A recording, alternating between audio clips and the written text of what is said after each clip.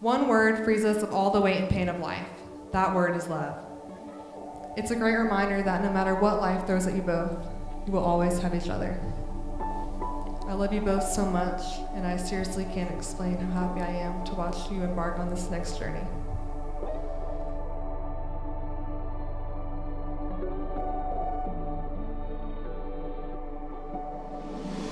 Lauren, you're a dream come true and an answer to all my prayers. Your heart is unmatched and your capacity for love is incredible. That is what I fell in love with years ago and is still what causes me to love you more and more every day.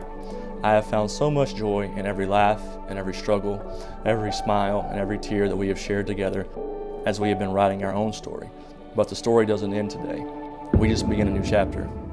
The chapter of a marriage and my wife. And as scripture says, he who finds a wife finds a good thing. In you, Lauren, I have found a great thing.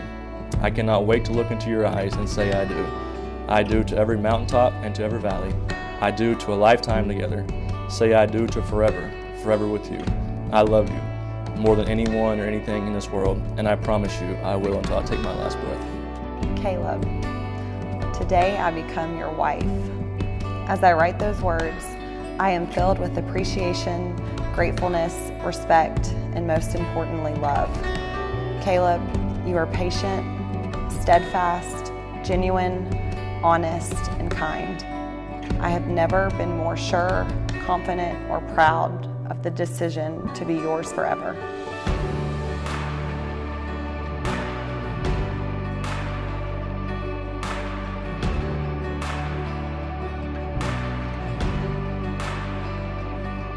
Francis Chan said, "Marriage is one of the most humbling, sanctifying journeys you will ever be a part of. It forces us to wrestle with our selfishness and pride, but it also gives us the platform to display love and commitment. There is no one else in this world I would rather take on this journey with and have the opportunity to receive this gift. Through the ups and downs this life will hand us, I know if we keep our eyes on Jesus, we can't lose. The best is yet to come. I love you more today than yesterday, but not as much as I will tomorrow." Father, thank you for your presence here today. Lord, we ask that you would bless this marriage and protect them. And Father, we pray that you would smile down from heaven on them and be gracious to them and show them favor and give them power and peace in their marriage today and forever. In Jesus' name, amen. Amen. Amen. You are all witnesses before God that Caleb and Lauren have exchanged both vows and rings. Therefore, by the virtue of the authority entrusted to me as a minister of the gospel of Jesus Christ, I now pronounce them husband and wife.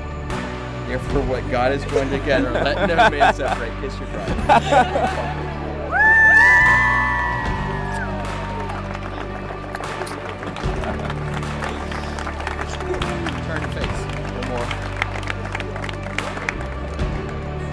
My great honor to present to you for the very first time, Mr. and Mrs. Caleb Roberson.